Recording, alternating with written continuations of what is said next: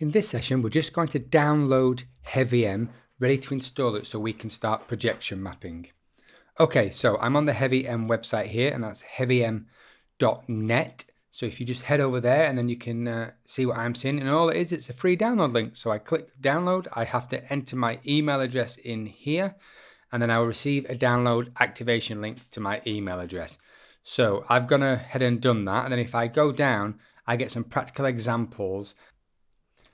And the Olga kit, which we will be using during this tutorial, is another HeavyM project. So if you don't have that, you don't need it for these series of workshops, so don't worry about it. If you do have it, there's a page on the website that shows you different configurations, and it also shows you how you can buy it, etc, etc. Again, if you don't have it, don't worry about it. I'm only using it as an example because I already have it.